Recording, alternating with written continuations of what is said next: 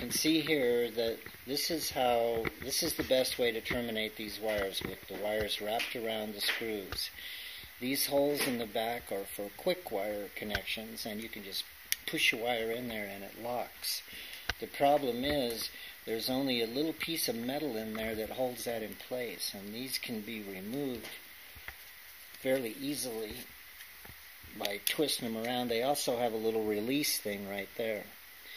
What happens is, as these get older and they get some load on them, that connection that's in there, which is only a small piece of metal that goes up against the wire and holds it in place, they heat up, they get loose, they start arcing, and they start melting the insulation back off the wire as they heat up. So anytime you've got an arc on a circuit, you've got heat, and that heat just gets worse and worse and worse. Sometimes we open these up and they're melted back several inches.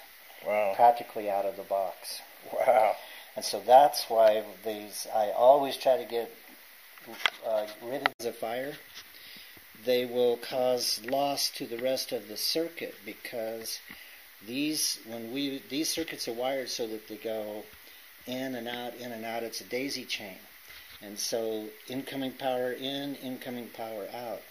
If this goes bad, you can lose the whole rest of the circuit because the connection is gone on the quick wire.